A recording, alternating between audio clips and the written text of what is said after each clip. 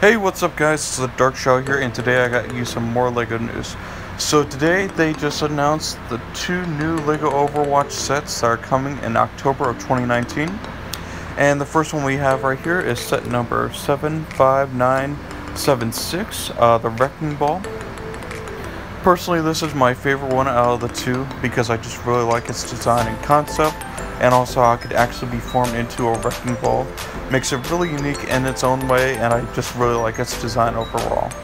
But yeah, for the next one we have right here is set number 75977, Junkrat and Roadhog.